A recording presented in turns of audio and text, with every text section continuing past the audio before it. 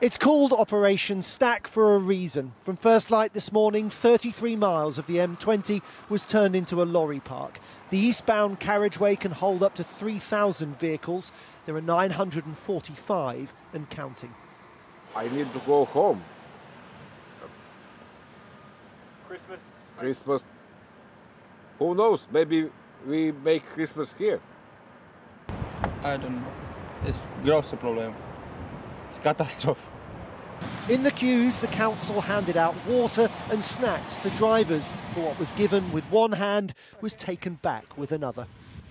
Traffic from France was flowing, but not as normal. Port of Dover was expecting 4,000 lorries today. Less than half that number arrived. Dover's chief executive said he was surprised freight was included in the travel ban. During the initial lockdown, the lorry drivers have been exempt because it was determined how important it is to make certain that the traffic continues to flow. This is COVID, of course, but it's Brexit too, isn't it?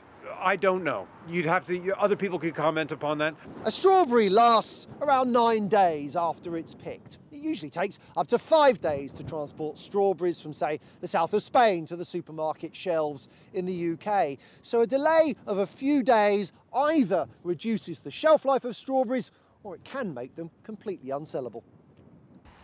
Asda and all the other supermarkets insist you can shop with confidence. Your Christmas dinner is safe. But if the disruption stretches into Wednesday, it may create supply problems.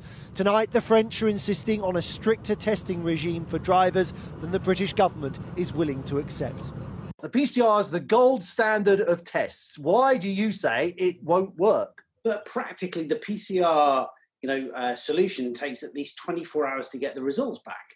We've got drivers in queues there today, potentially tomorrow as this builds and this continues. So you think a PCR test will mean queues?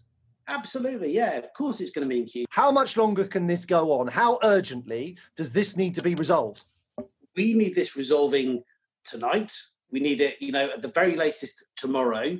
If we spin into, Wednesday, Thursday, we're going to have some significant impacts on our supply chain. Tonight, the M20 continues to stack. The UK imports more across the channel than it exports. 1/3 of these lorries are returning empty. They all contain drivers hoping to make it home for Christmas. Joel Hills, News at 10 in Dover.